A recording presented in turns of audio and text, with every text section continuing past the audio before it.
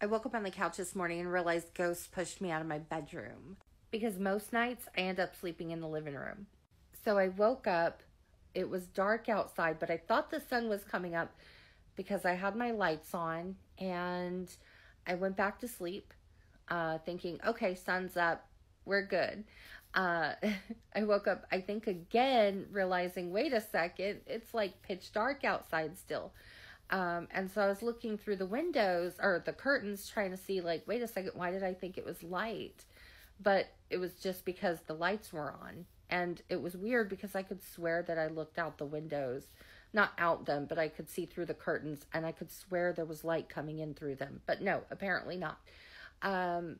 So, whew. Okay, I just saw a flash in the hallway. It knows I'm talking about it. Anyways, where was I?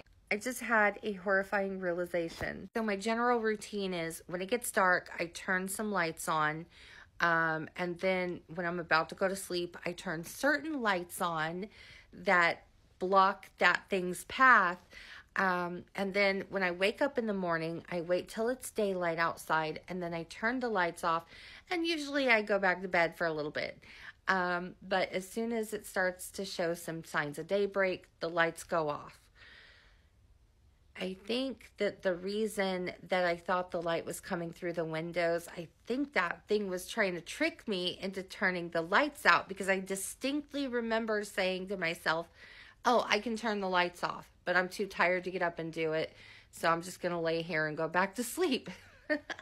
So it almost got me, but yeah, it didn't. I was too clever. Actually, no, I was too tired is what happened.